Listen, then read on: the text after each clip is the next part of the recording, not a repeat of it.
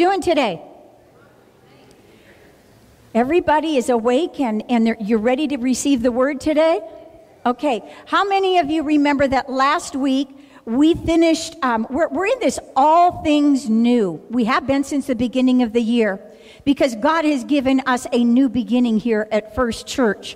And so we began talking about all the new beginnings that God wants us to have. And He wants us to be vibrant and active and alive in our relationship with Him. And before we can close out our discussion on all things new, on sharing your faith, I do need to bring to your attention a few things on the back tables. There are going to be some new connect groups. We're calling them connect groups because we're connecting with God and we're connecting with each other in a small group environment. Some of these groups will take place right here at church. Others are going to be taking place in host homes, and they're going to be facilitated there.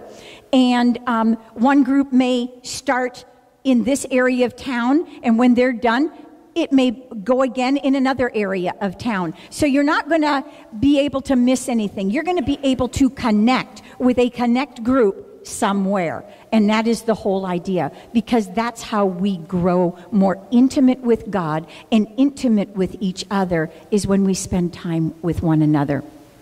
So I want to draw your attention to a couple of things.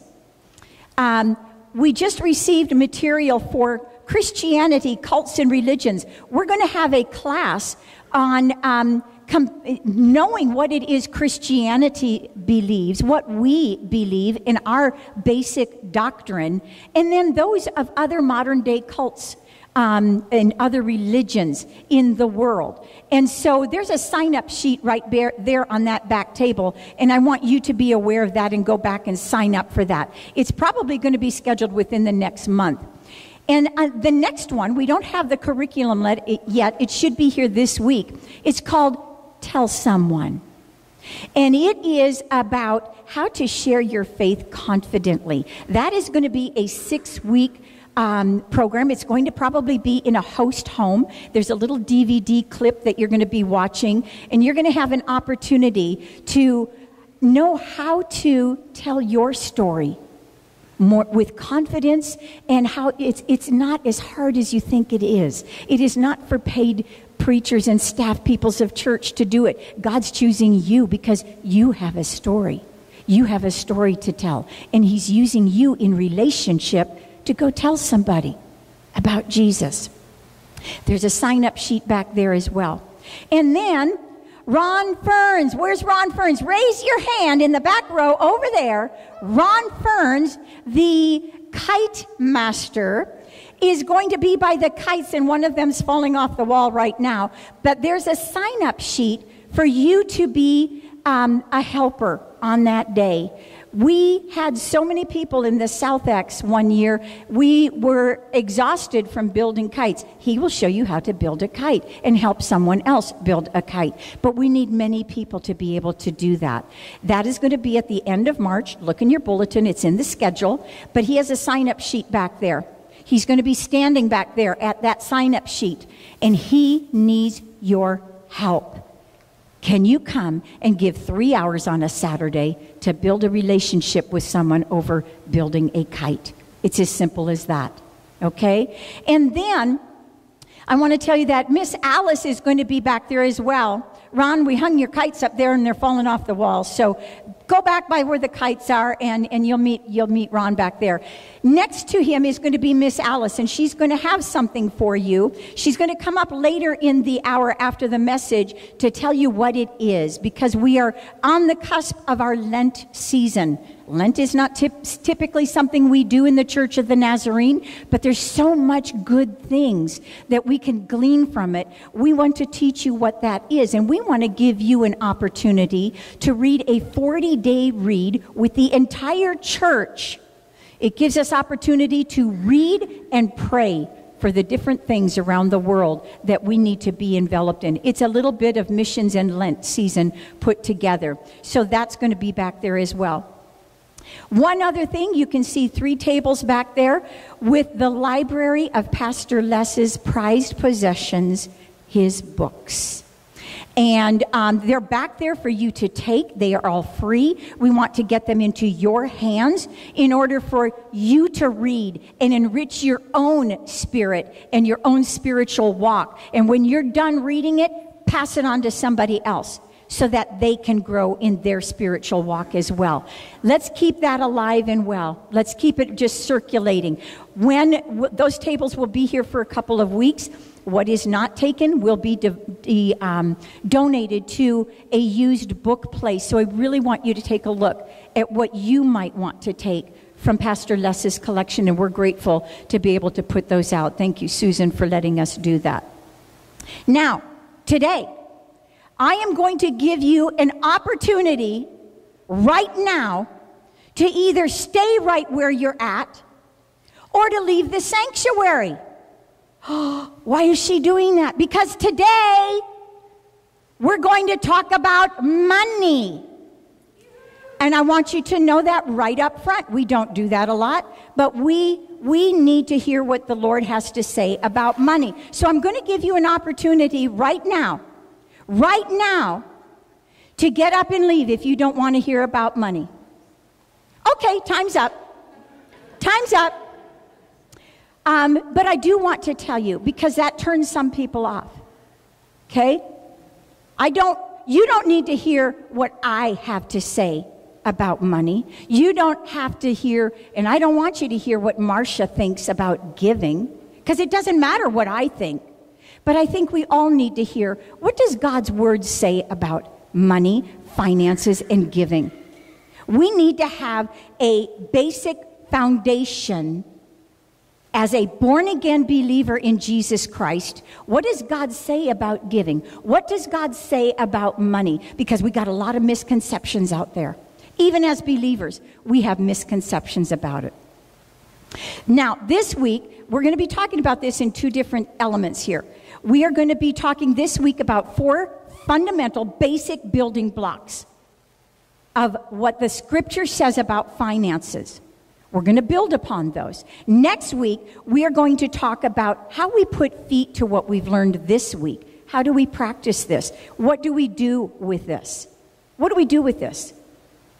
I had a wonderful privilege. Our kids have grown up with us giving tithes and offerings. All of our lives that our kids have been around. It was just really instilled on us. There were times when money was extremely tight in our family, and I mean, I had to budget buying a stamp.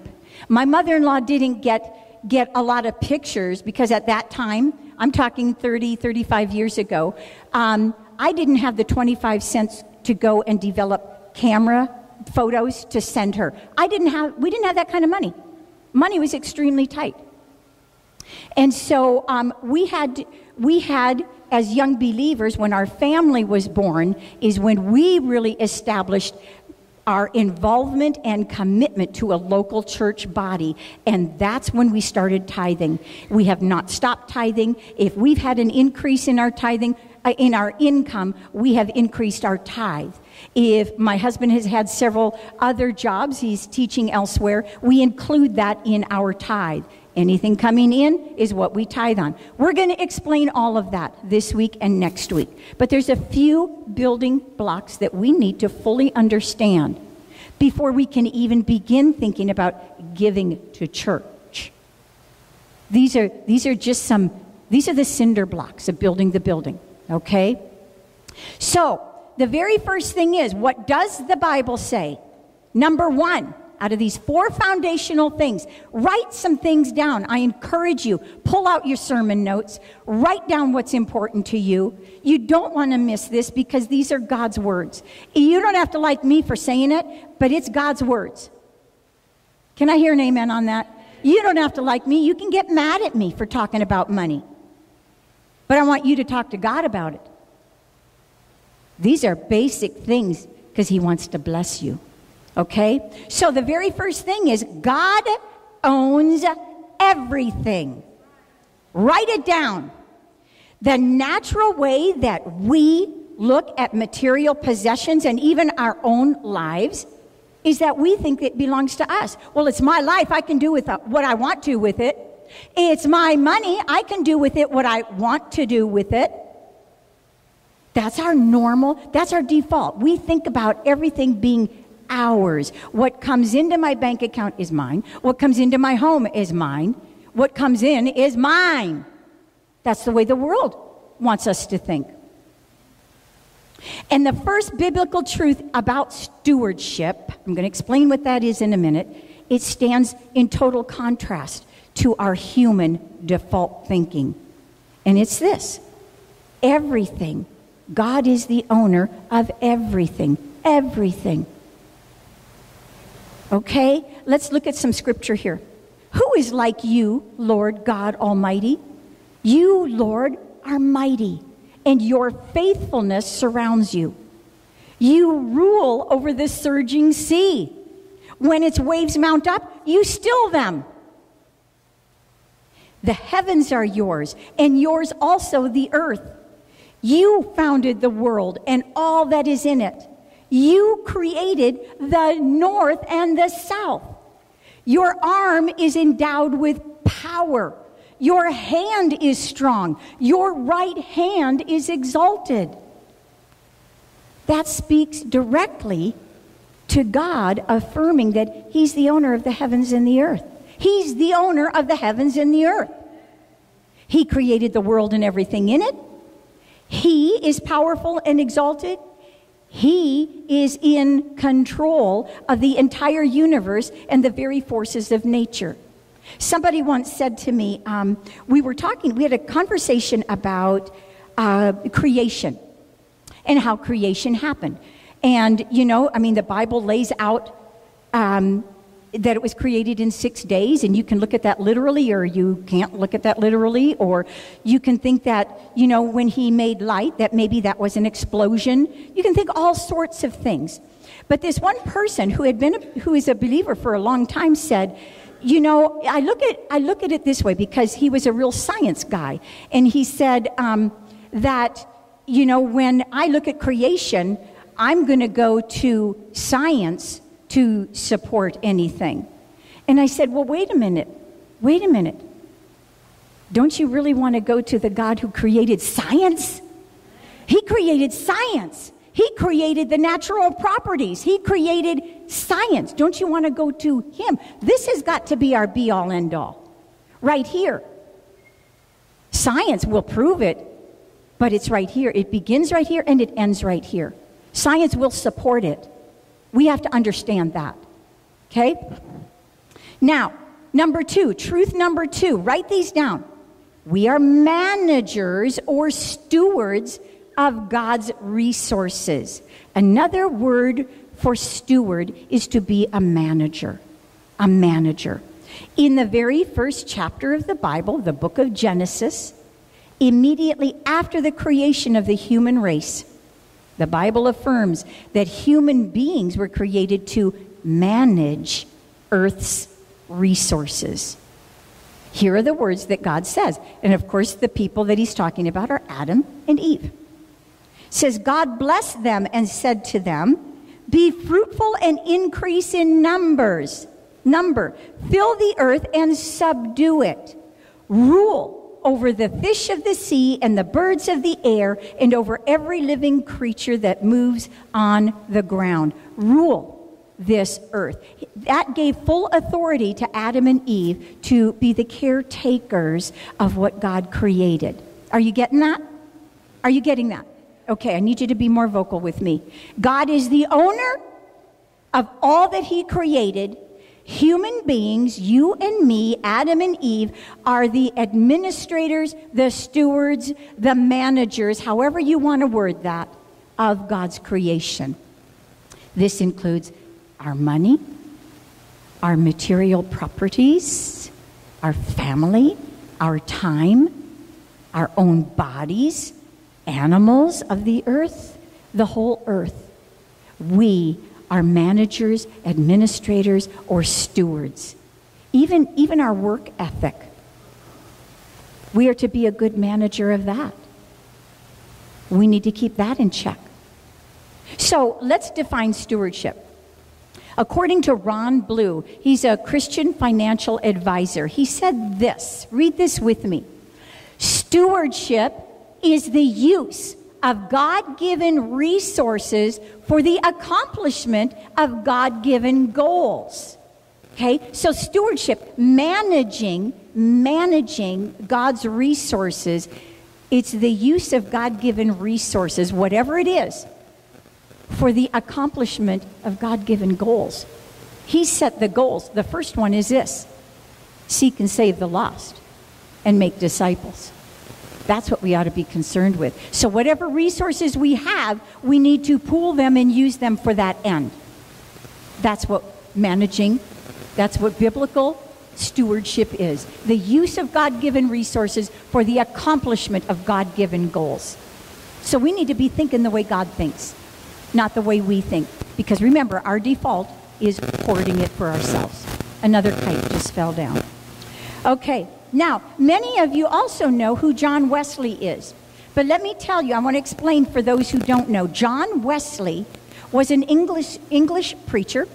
He was a theologian, and he was an evangelist. He went out and proclaimed Jesus Christ was the way to be saved. He was the leader of a revival movement in the Church of England in the 1700s, and it's known as Methodism, the Methodist Church. He is he's the one that kind of broke down the most effective way to learn the Word of God and grow disciples is in small groups. He had a method. That's why they call it Methodism, the Methodist Church. We, the Church of the Nazarene, our roots come from John Wesley and the Wesleyan theology. He said this, though. I love this. When the possessor of heaven, that would be God, brought you into being and placed you in this world, he placed you here not as an owner, but as a steward, as a manager, one who cares for the resources of God. Whether you realize it or not, whether you recognize it or not, nothing you have, nothing you own, nothing you have your name on really belongs to you. Can I hear an amen? Not your house, not your car, not your children, not your bank account, not your clothes. Nothing belongs to you. Why? Because it all belongs to Him. It belongs to Him. We have to get this in here and here. This needs to be the core thing that we take away from today. Everything that we have belongs to God. It says here, the earth is the Lord's and everything in it, the world and all who live in it. That comes from Psalms. And then the Bible also says, for every animal of the forest is mine, and the cattle on 1,000 hills. You see, He not only owns the cattle, He owns the hills.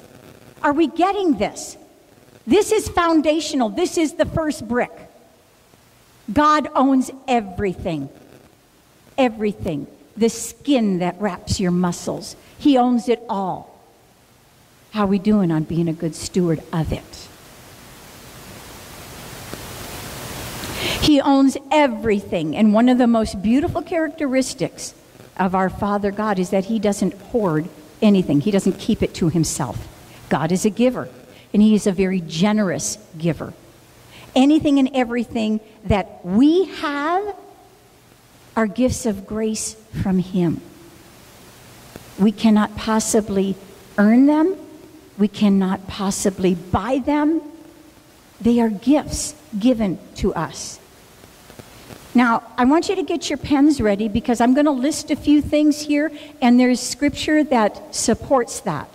So write as it's put up here, because these are some basic things that He gives us. He gives us the Sabbath, a day where we get to gather together and worship His name as one body. He gives us the Sabbath, Exodus 16:29.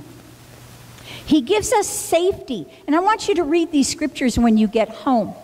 Did you know that He gives you safety Deuteronomy 12:10. He gives us showers and rain. And I don't know about you, but I am so grateful. Yes, we've had days and days and days of rain. We've had a little bit of leakage in the lower level, not much, because the team is on it here. But anyway, I'm grateful for puddles, and I'm grateful for the creek swelling up, and I'm grateful that there's snow in the mountains, because you know what? That means we're going to have some water next August. I'm grateful for these things. And our farmers are going to have water for their crops. That's their livelihood. God is being gracious to us. Showers and rain come from Job 5:10. Security. We have security in God. Job 24:23. We have a calm quiet. We have this blessed assurance, this calm quiet. No matter what's going on around us, we can be so secure in God that we don't have to be moved by what's going on around us, the trouble that's going on around us. We have provision. Job 36:31. We have sleep. Psalm 127:2. We have strength. Isaiah 40:29.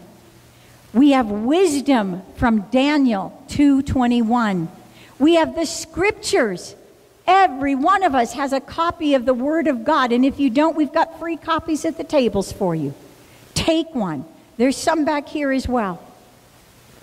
Take the Word. It's given to us. It is the very breath of God Himself giving us instructions. And we have salvation from Psalm 62:1 and 2. Did you notice that several of these were from the book of Job? And we all know that Job, everything that he had except his life was taken from him. Everything. His health, his children, his home, his cattle, his livelihood, everything was taken. And yet he says this, I have provision, I have security, I have salvation. Now, Paul, I want to jump into the New Testament here. Paul was in Athens waiting for some of the other believers to come and join him. And it's recorded that he says this. This is very important. This comes from, I want you to write this scripture down, Acts chapter 17. Listen to this. Paul then stood up in the meeting of the Areopagus and said, "People of Athens, I see that in every way you are very religious. For as I walked around and I looked carefully at your objects of worship, I even found an altar with this inscription, 'To an unknown God.' So you are ignorant of the very thing you worship. And this is what I'm going to proclaim to you." So what he's trying to do is, they had an altar set up to an unknown God. They were worshiping an unknown God. They didn't know why. And Paul's saying, let me tell you who this unknown God is. Then he says this, "The God who made the world and everything in it is the Lord of heaven and earth. And he does not live in temples built by human hands, and he is not served by human hands as if he needed anything. Rather, he himself gives everyone life and breath and everything else." That comes from Psalm 17:24 and 25. Look that up in your own Bibles today. We can't even take a breath for granted because it came from God. Said this many times. Take a deep breath.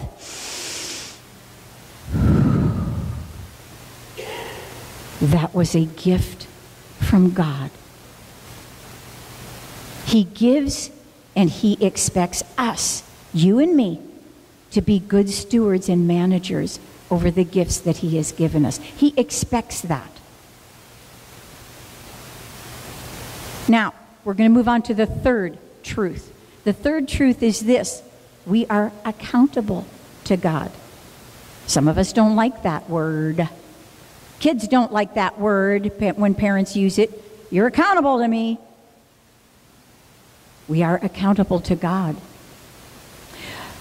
I want you to follow along. The words are going to be up here, but I am going to read you a scripture.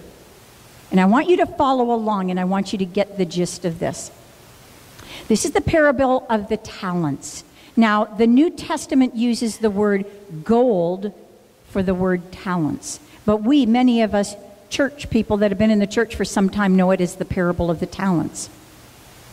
Again, it will be like a man going on a journey who called his servants and entrusted his wealth to them. To one he gave 5 bags of gold, to another 2 bags, and to another 1 bag, each according to his ability.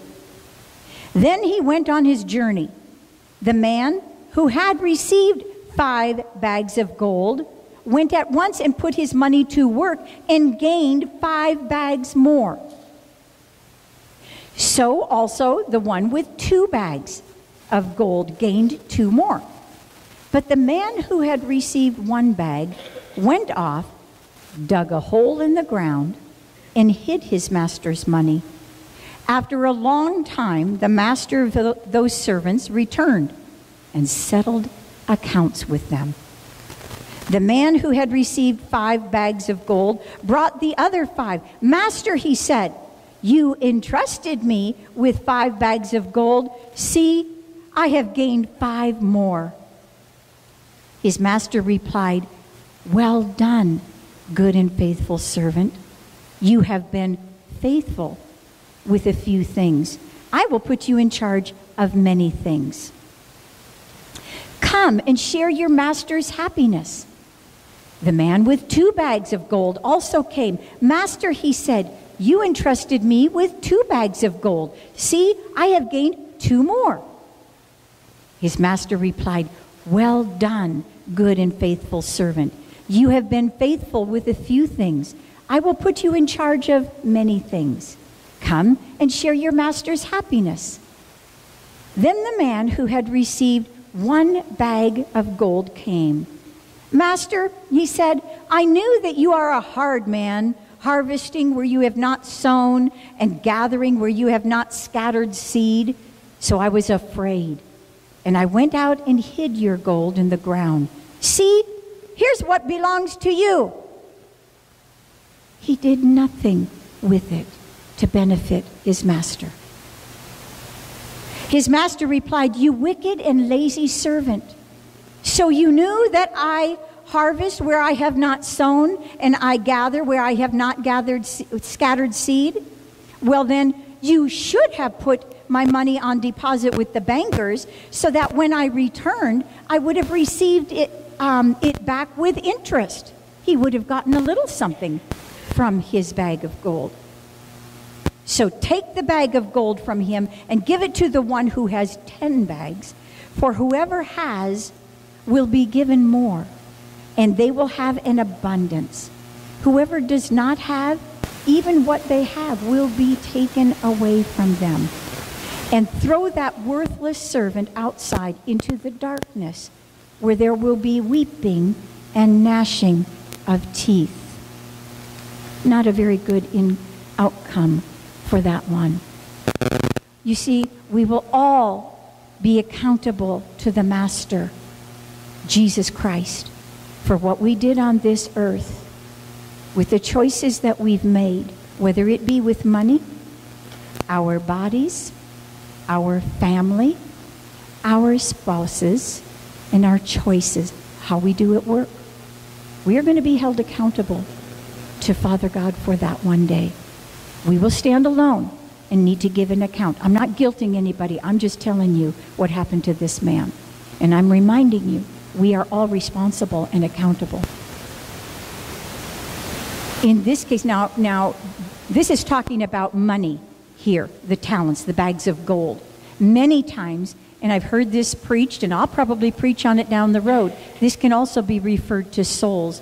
If you have been given by grace the gift of salvation, Jesus is also asking you, are you sharing that with anybody? Are you helping to save other people's souls by how God has touched your life? What are you doing with that? Because I'm going to hold you accountable for that. That's what he's saying.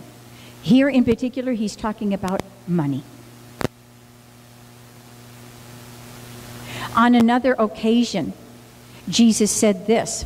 Let's read this. Whoever can be trusted with very little can also be trusted with much. I found that to be true in our own life. When we were young in the Lord and we began giving. As a matter of fact, even back when I was little, and I was brought up in the Lutheran church, and the gold plate was passed, and people would put in money, and if it wasn't in an envelope or if it wasn't in a check, you got to see what kind of money was put in there.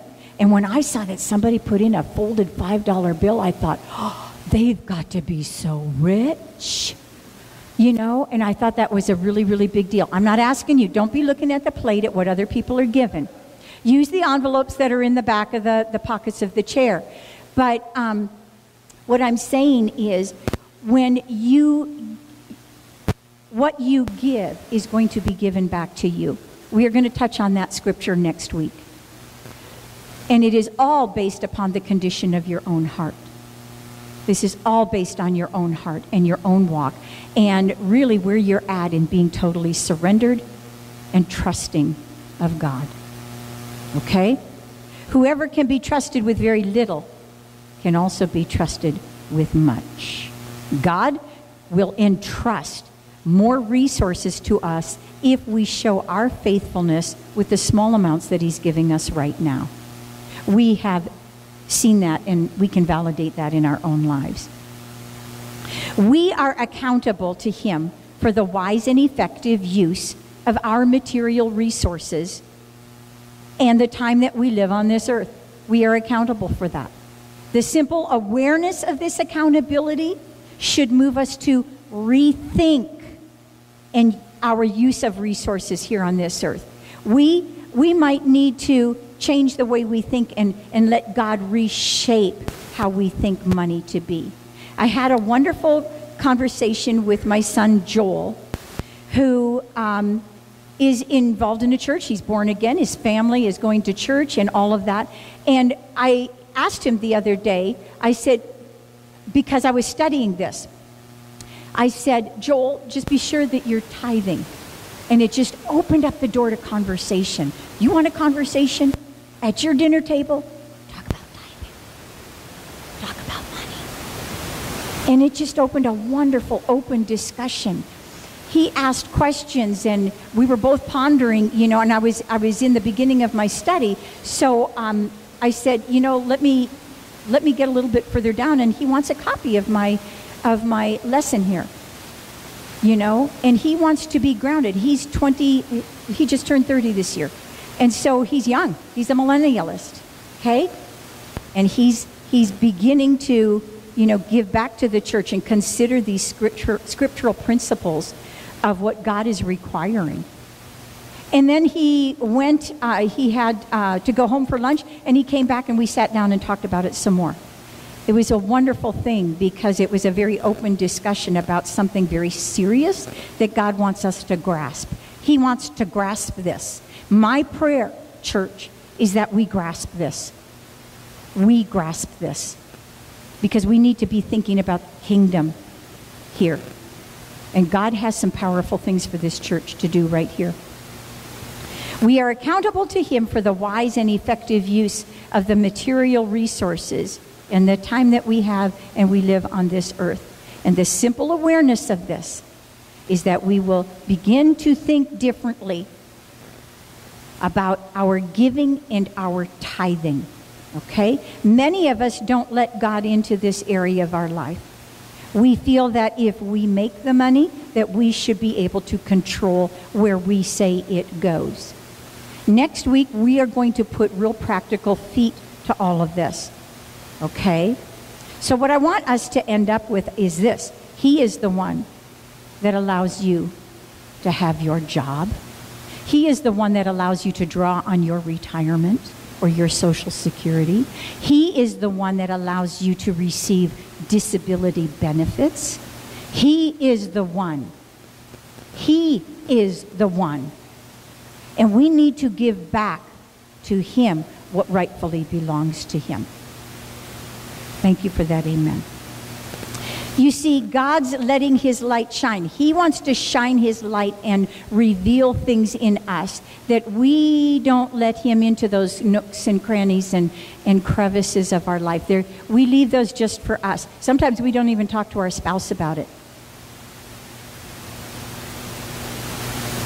Okay? But God's saying, let me shine my light on that because I want all of you. Because I gave you my all. His light exposes anything that controls us if we let him.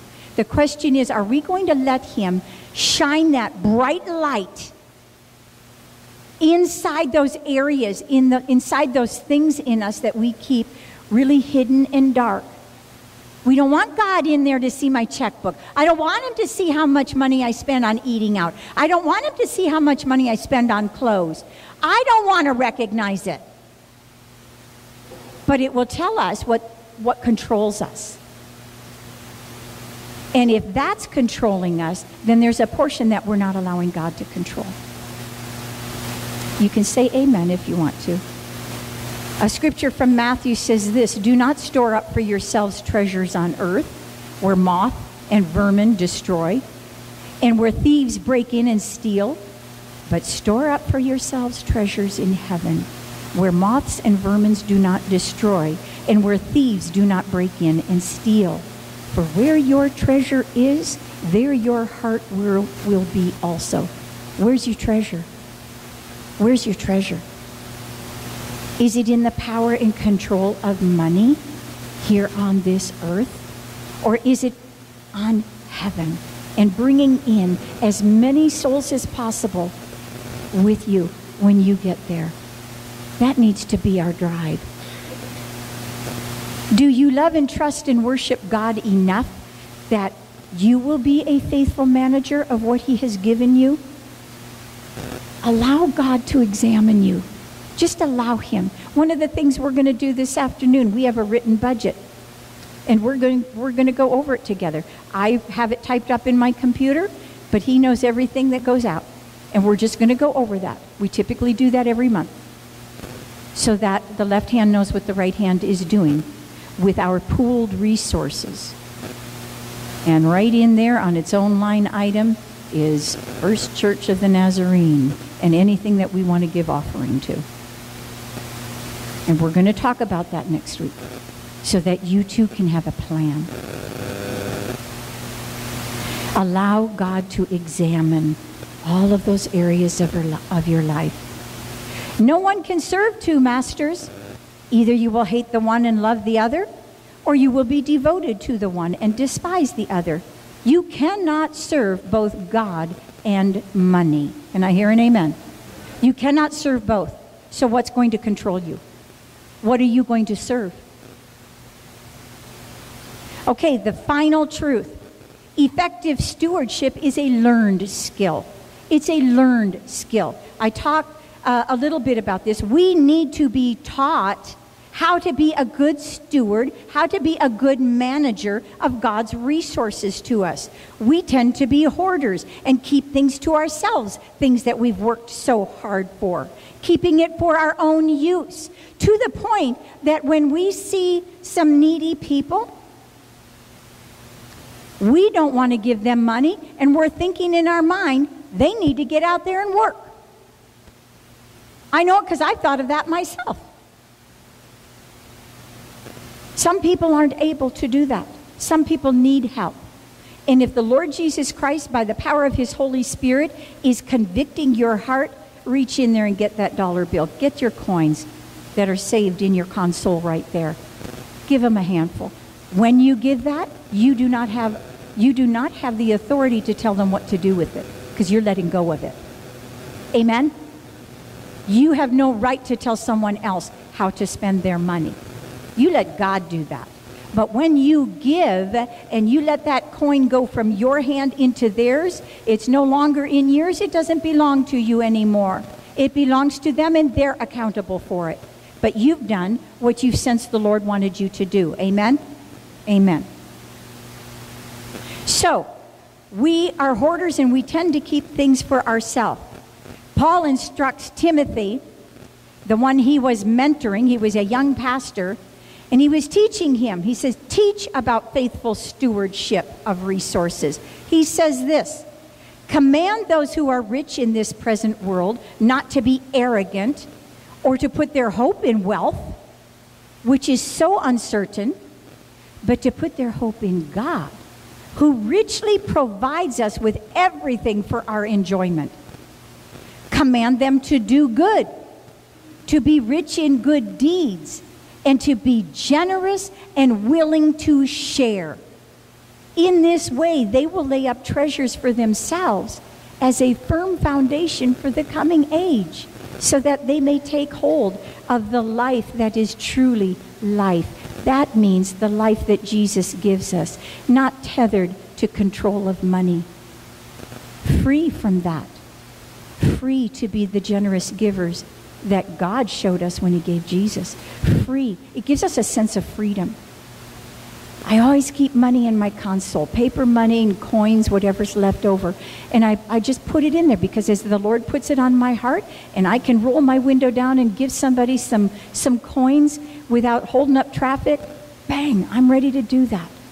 It might mean a meal for them today. It might mean the only meal for them today. You don't know.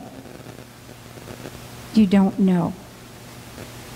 But now is a really good time to identify the difference between wants and needs. Wants and needs. We get these screwed up all the time. A want is to have a strong desire for something. I want that. I want that. I would really like that. I don't need it to live, but I really want that. A need is to require something as necessary or essential. All human beings need air. All human beings need food. All human beings need clothing. All human beings do need some sort of shelter. Even homeless people have tarps or some kind of cardboard or something to shelter them. We all need those kinds of things. But we need to distinguish the difference between the two. God promises to meet all of our needs. And we get this messed up so much. I need this, I need that. But many times we mix it up and we feel that our need is really what we want. Okay? I need clothes to wear. I want designer clothes. I don't need designer clothes. Do you see the difference? Do you see the difference? I need a yes or a no. Okay. We need to be careful there. It says here in Philippians 4:19, many of you know this, but my God shall supply all your need according to his riches in glory by Christ Jesus. If you want to know whether something's a want or a need, ask him. He'll help you identify that if you're listening. God knows that we have basic survival needs on this earth, and we need to pray for the wisdom to be good stewards in order to meet those basic needs. He will give us the wisdom, but we also need wisdom to say no to some things.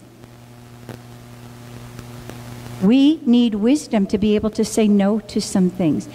It really gets under my skin when I see parents giving their little children everything that they want. They know how to whine and they know how to play parent against parent.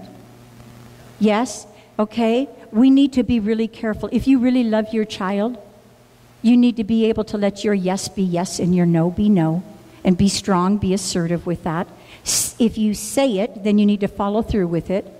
But your kids don't need everything that you give them. You know, teach them value. And you don't do that by giving them everything. Is that right? Okay. And we play a very vital role here. We need to, if we know the difference between a want and a need, we need to be able to follow that through, because our vital role is to heed that wisdom that God is giving us. I don't need that. I don't need that right now. And maybe the Lord is just saying, but next month you're going to need work on your car because I know that you're going to need something. You don't, but he does. You know what I'm saying? We need to listen to that. Okay? Now, I'm going to close out by saying this. Our newly elected board is going to have a retreat this next weekend, this next Saturday. It's an all-day thing. We're going to be discussing and making prayerful decisions on behalf of this church to do the following: to live as faithful stewards, setting the example for our next generation, setting the example for the next year that we are governing this church body. We are going to be examples, and we need your prayer to do that. The second thing is we are going to teach stewardship, the managing of God's resources that are given to us, to help others and to help others be faithful administrators. We're going to do that on behalf of this church, and we're going to help others in their own personal life because we're going to be in relation with you guys. We are going to be in small groups. We're going to be in relationship. And the third thing is this: we are going to mobilize financial resources so the kingdom of God will grow more dependent on God through Jesus Christ by the power of the Holy Spirit, and grow in numbers of souls saved right here at First Church. I need an amen. I need an amen, because this church board is held accountable to God and to you. And we mean business. We are going to be about the Father's business this next year. So I'm going to close out this section, and there is going to be more to come next week. And I want you to be ready to take notes next week, because they're going to be practical steps on how you can be a faithful steward and what's God's further design for us being managers of what already belongs to Him. Everything belongs to God. Amen? Amen. Let's close out in prayer. Father God, I want to thank you for your word about finances today. And I want to thank you that you are Almighty God, all powerful, and that you have made everything. I am yours. This church is yours. These people are yours. The resources that we have to manage every month are yours. We are grateful for our jobs. We are grateful for our income. We are grateful for our spouses. We are grateful for our families. We are grateful for our homes. We are grateful for our cars. We are grateful for our clothing. We are grateful for the air in our lungs, Father God. We are grateful people to you, and we recognize that you are the giver.